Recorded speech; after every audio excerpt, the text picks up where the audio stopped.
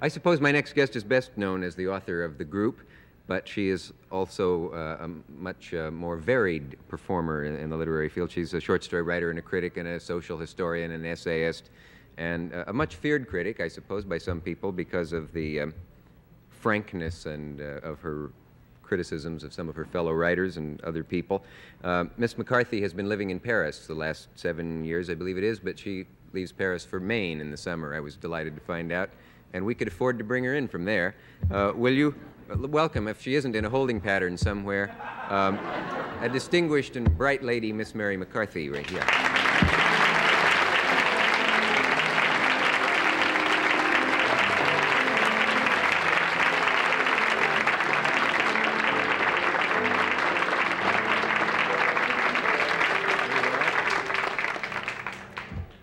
Is it 7 years that you've been living in Paris? A little more. A little more? Yes. Most Americans loathe Paris. How have you managed to survive? Do you know what I mean? They're always coming back and saying you can forget going there. Well, they're terrified by Paris. It is a quite terrifying city. Well, I lived there because I had to. I mean, I'm not an expatriate. My husband works in Paris. Mr. West. Yes. Yes. Well, I don't know, for 4 years, I rather hated it and became sort of phobic about Paris. Not as an American, because they hate all foreigners equally, without discrimination. They're broad-minded that way. Yes, yes. What is it, though, that tourists go there and they just...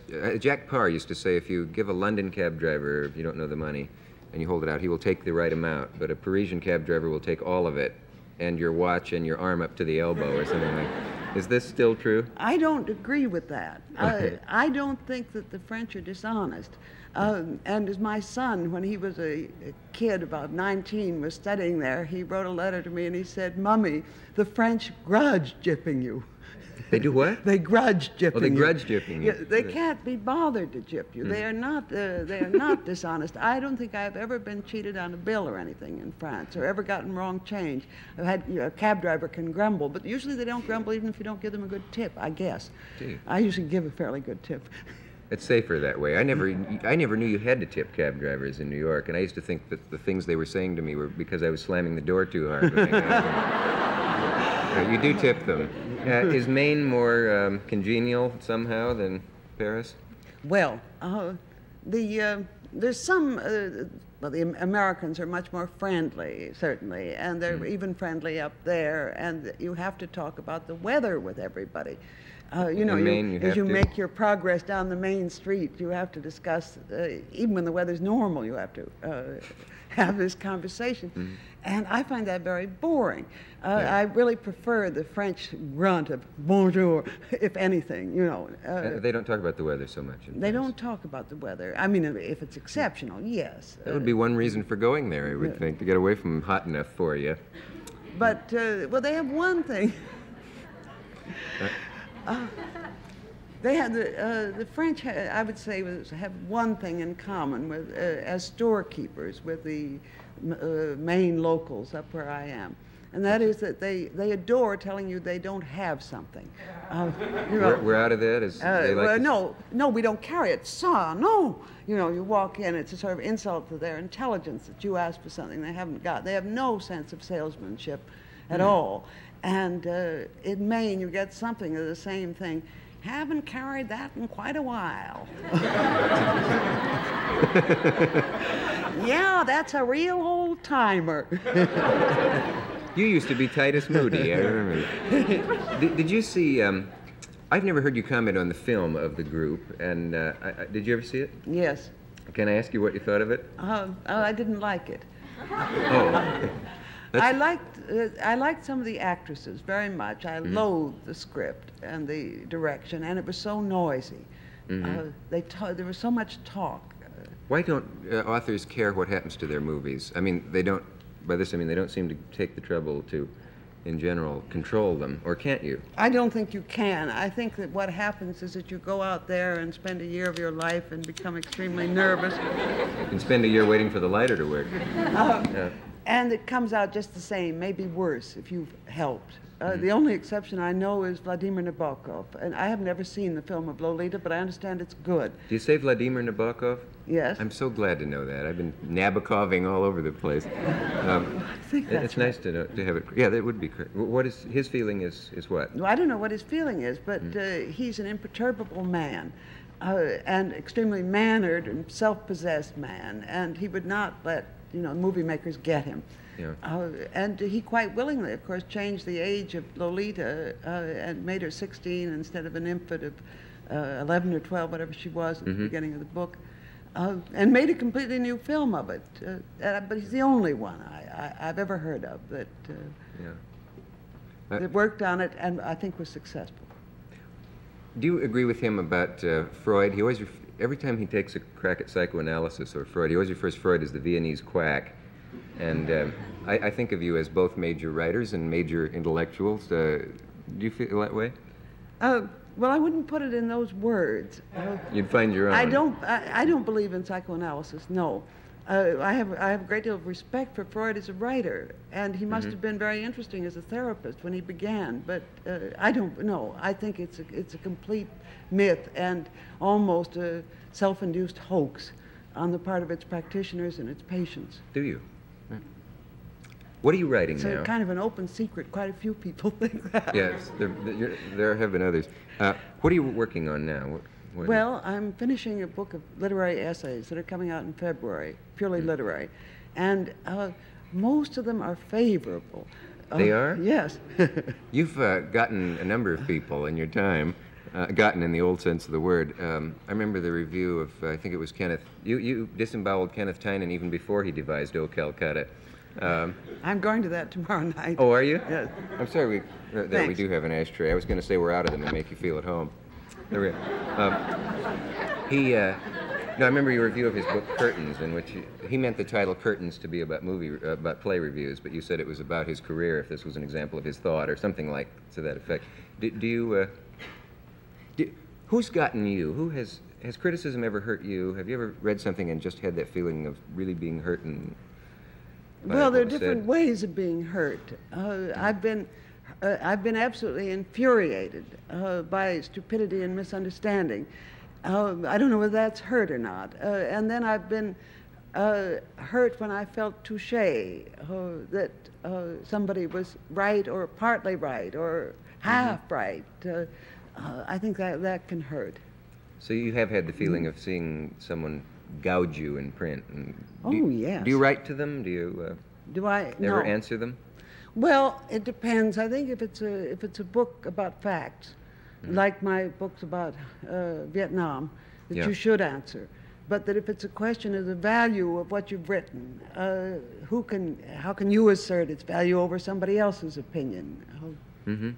So I don't answer, unless it's a question, I think, of fact.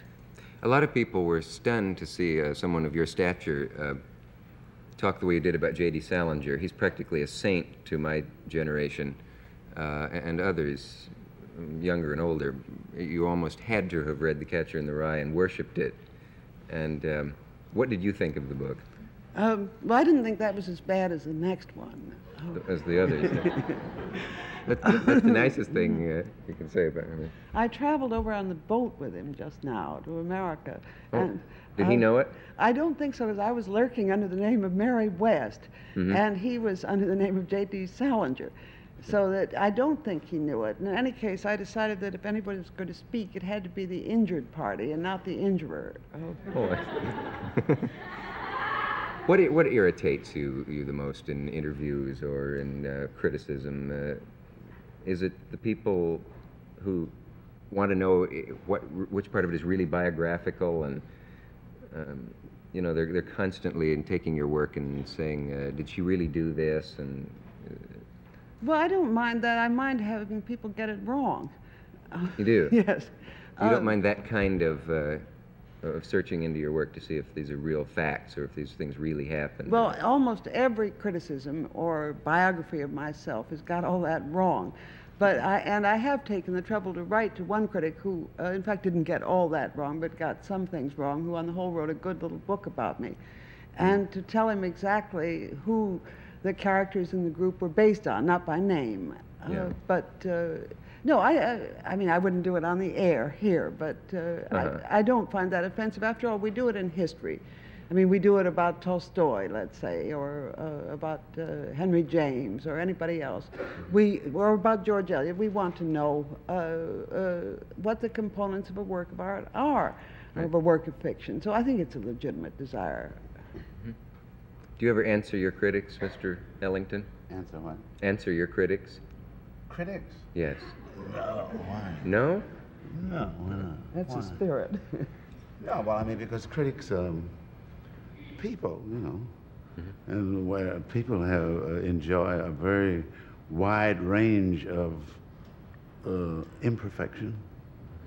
You know, some I think you've answered some of them there. Well, and so I mean, I wouldn't want anybody to challenge my right to my imperfection, you know. Mm-hmm. Speaking of your book on Vietnam, a lot of people, I assume, thought you were a communist for writing it. Did you get that reaction? Because I'm getting it more now. There's a sort of crusade on against a magazine I write for called the New York Review of Books. Mm-hmm. And the suggestion is that it's one of the most pernicious and destructive influences in the country. And there's some idea that I am pro-communist. I am not pro-communist. But that because I went to North Vietnam and you know, found something good there, mm-hmm. and things to admire, and didn't admire what I saw in the South, I'm supposed to be a communist. Mm-hmm. I must say that if I went, the situation's a bit different, but if I went now to the Soviet Union or to Czechoslovakia, I don't think I would come home full of praise. In fact, I'm quite convinced of the opposite. Mm-hmm. Why did it take intellectuals so long? I was not around much in the 30s. I was around, but I was spitting up largely. But I mean, there was this terrific fascination with communism when it was sort of new and all. And then when the Moscow trials were reported here and were so bloody and all, a lot of people quickly imagined that they'd never had anything to do with it. But a lot of intellectuals stayed on. And I think you could probably find the New Republic of that time still, even with the Moscow trials, saying this is a sort of temporary aberration. They were vaguely embarrassed by it. Why did it take them so long, or am I all wet? And now maybe I have it just backwards, but I think The Nation was worse than the New Republic in this field. The magazine, The Nation. Yes, yes. I don't know. I never was a Stalinist, and I became very anti-Stalinist at the time of the Moscow trials. And I don't think very many good people did stick through the Moscow trials because it involved so much lying to yourself. Mm-hmm. A few did, I mean, the original impulse, obviously, the desire to believe that somewhere in this globe there is a country that incarnates some sort of social justice is a very natural impulse. Mm-hmm. And one doesn't, I don't blame anybody for that, but I'm afraid I have a rather skeptical nature. Mm-hmm. In any case, I couldn't swallow the Moscow trials, and that set my mind about Soviet communism, certainly. Mm-hmm. Though obviously things improved under Khrushchev somewhat. They seemed to there. Yeah, for a while. Time. Yeah. How did you get into North Vietnam? A lot of journalists are jealous because of Harrison Salisbury got in and you got in. Well, I don't know exactly what decision. I applied as a journalist a year before I actually got in, mm-hmm. and I was turned down, and that was it. Then I was finally invited by David Dellinger, yep. who called up or had a friend. Can you hold on for just a moment? I think we're being attacked. What is that horrendous sound?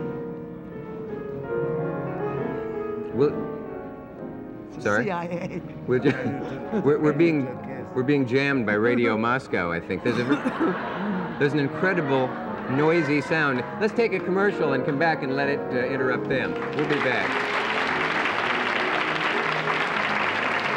Did you hear that? It sounded like machine gun fire about